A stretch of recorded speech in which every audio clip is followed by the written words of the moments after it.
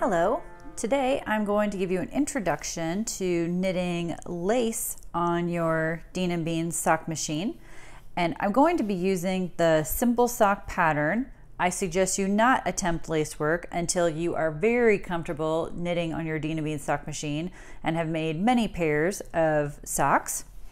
So I will not go through the details of how to make the sock. I'm really just going to focus on the lace work.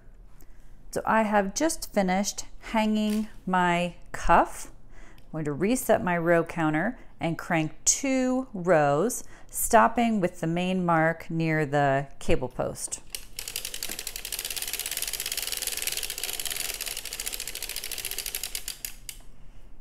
Okay. This is where I like to do all of my lace moves, this open space right here between the yarn feeder and the side of the crank handle.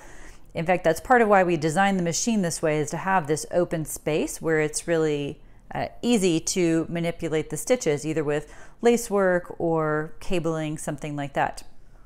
So if we look at the pattern, it is the same pattern repeated in 2 different places along the cylinder. So we're always going to be working around a target needle. And for the first round, this part A, we start the pattern at the top and go down. And for part A, we are going to be working around the first needle after the main mark, the halfway mark, and the 4 target marks. So let me show you where that is on the cylinder. Okay, so for the A part of the pattern, I'm going to use the first needle after the main mark as one of my target lace needles, and then the first needle after the halfway mark. And then on my machine, it's the 4 pink marks that are used, for the toe, for example, and they're also marked on the other side of the cylinder.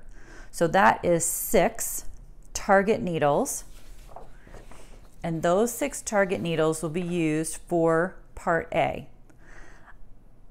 Then there's going to be a second group of target needles that we use for part B.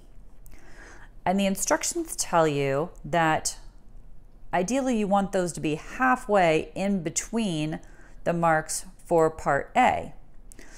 So I'm working today on a 60 needle cylinder. If this is needle 1, just past the main mark, needle 6 is going to be my target lace needle for the B pattern. That's because there are 10 needles in between each of the 6 marks that I told you would be our target needles for part A.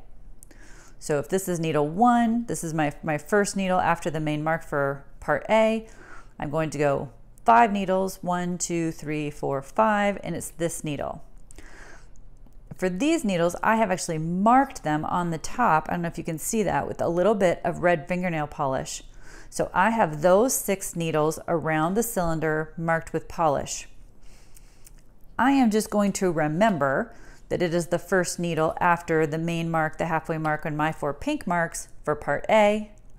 But if you would like, you might want to mark those in a different color nail polish to make them easier to spot.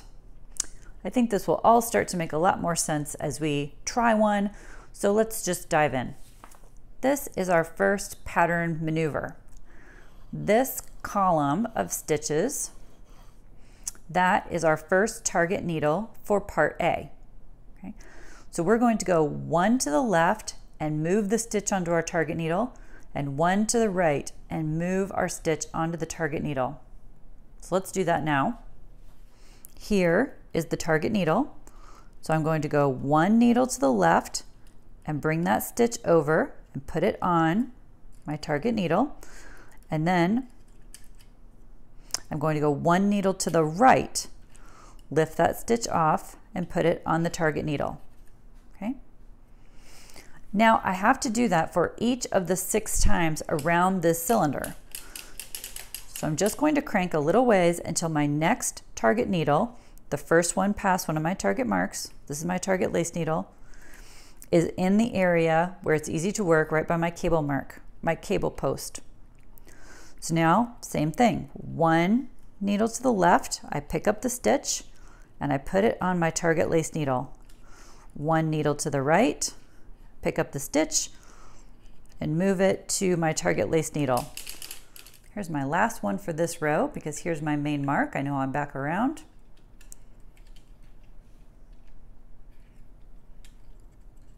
Just as we've been doing.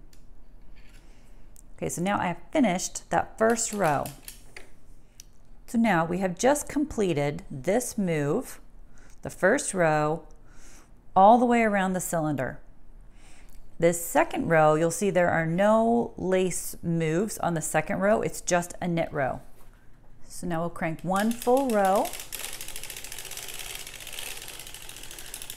and return the main mark to our area where we're working our lace pattern. For the second row of lace, this is our third row of our pattern, but the second row of lace moves, this is our target lace needle. So this time we count 2 to the left and move 1 toward the center. Here's our lace target, so we count 2 to the right and move 1 to the center. This is my target needle, and I count 1, 2 to the left.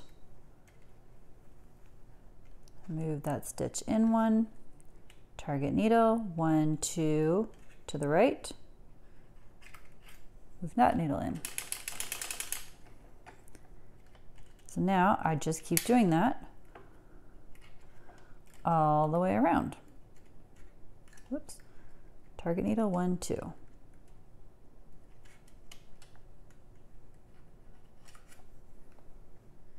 See that once again, after the lace row, we'll do 1 row of just knitting.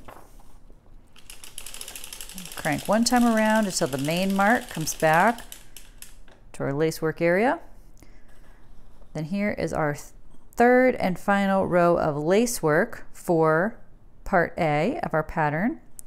So here's our target needle, and this time we count 1, 2, 3 and move in. Same thing on the other side, 1, 2, 3 and move in. This is our target, 1 past the mark, 1, 2, 3.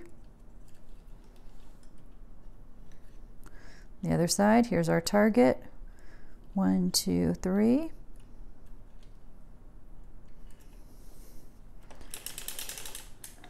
And we repeat that all the way around. So now if we check our pattern again, this time, after we finish the 3 lace rows and the knit rows in between for part A, we're going to knit 4 rows. So here's the main mark, back to our cable. That's 1, 2, 3, 4. Visit us at deanandbean.com and please like and subscribe. Thanks for watching.